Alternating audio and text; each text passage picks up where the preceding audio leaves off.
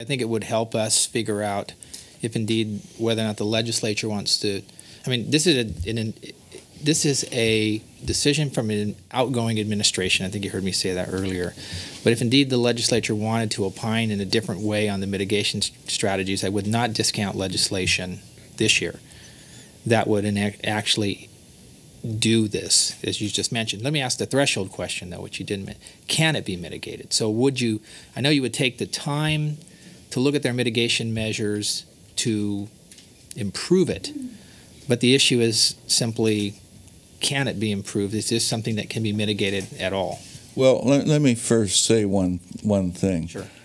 There are 5 people of an 8-person committee sitting here, and I just promised you that we'll do it. That's the majority in the legislature, so I think that's even almost 2/3. So I'll promise you that I'll do it, and I can promise you that Kathy will do it.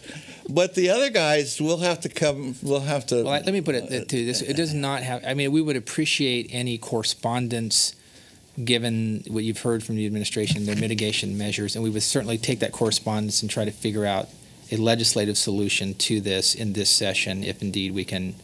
If we're moving in direction, if the decision is to do this, we would rather have the science folks really give us a much better way, if that's possible, to deal with this. Period. Well, let me just say that if nobody else will do it, I'll find some people and we'll do it. Okay. And I believe that if you go out into the real world, and I think everybody in this room knows what the real world in the valleys are about, that the mitigation strategies that are promised so articulately by Marianne are not going to be adequate, because this is without question one of the most toxic chemicals on Earth, and that we're dealing with something that a chairman of a Department of Chemistry would say, "You're taking up methyl iodide? Are you out of your mind?" And so you got to keep in mind the who's looking at the problem, and so I'll leave it at that. I really want to emphasize that the mitigation issue is really very, very important, and it is fundamentally connected with the exposure assessment. And that's risk assessment. Okay. Let me, before you do that, let me get you on the record, if I could. Number one, can this be mitigated? That's the before you would even venture to see if you would write something like that, and maybe from the panel, can it be mitigated is the issue. And then I'd like to get all of your opinions as Dr. Froines introduces you at some point. Maybe your introductory sentence to the committee is the following, and that is the process that you heard from DPR a moment ago logical? In other words, here's what I heard from a layman's perspective. That scientific panel was supposed to tell us what the risk of this chemical was. My job is to now take your report and mitigate the risk. Do you agree fundamentally that is indeed what is occurring here, or there should be one more round of you looking at now their risk assessments and saying whether or not, is this more of a circular deal, or is he just passing it over? Sure. It's her job to do the risk assessment. Okay. And given what we have found in terms of the lack of data, in terms of the data itself, she's not ready.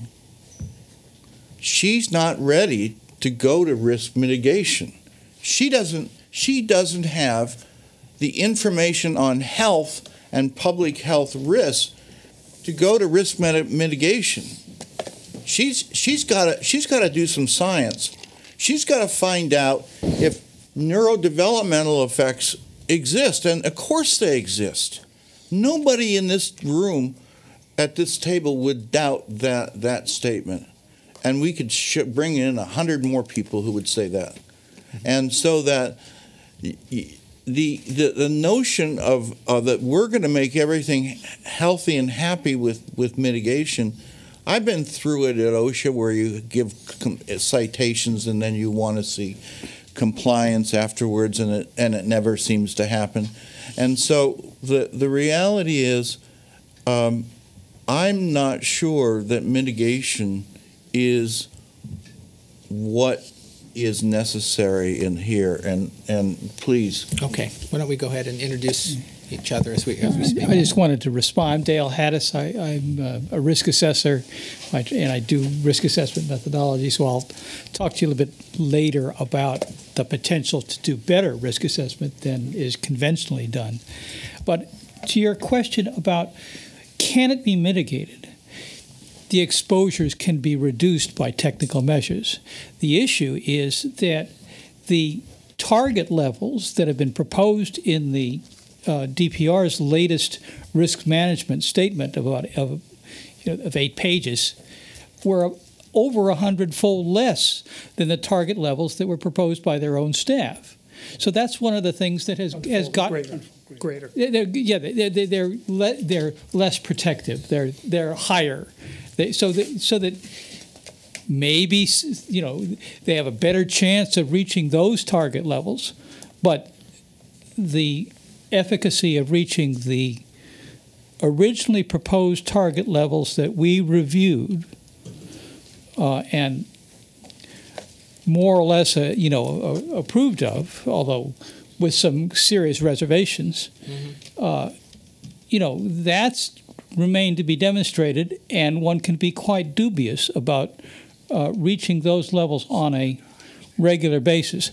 One can also be dubious about how, on the basis of our understanding of what was done with methyl bromide, on the efficacy of the the practical implementation of the mitigation measures. But we'll talk about that in greater detail later. Let me just add one comment on that. Ted Slotkin. Ms. Warmerdam's characterization that our numbers were somehow not correct because we were using different labeling guidelines is completely incorrect. That had nothing to do with our determinations of what the safety levels would be. That has nothing to do with labeling.